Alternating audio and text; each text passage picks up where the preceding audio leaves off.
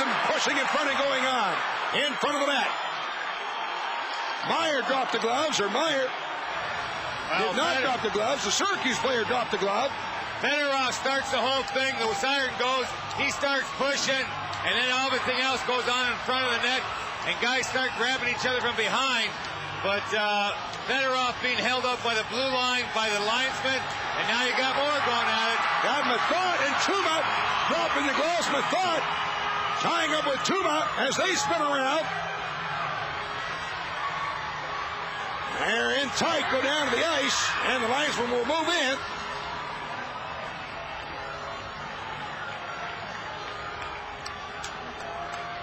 There is no real need for any of this, except that unless somebody's trying to lay some groundwork for tomorrow night for back in Syracuse, but that was a